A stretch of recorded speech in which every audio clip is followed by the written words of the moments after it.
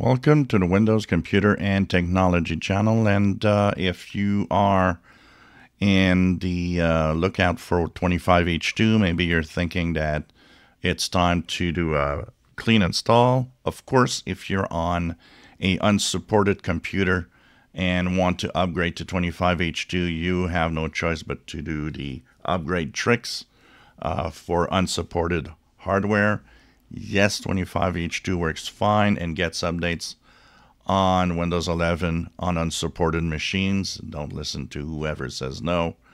And so you can now download the images, and even the Rufus tool is, I think it's the beta version that is capable of dealing with 25H2 for unsupported. So if you need the image, if you need the Windows 11 download, the Microsoft download page has updated itself to what is now Windows 11 25H2, or what they call Windows 11 2025 update. So it is now available through the download here. All has been updated so that you can get it now. Another sign that it's official, the release of 25H2 is done and has started today, September the 30th, 2025.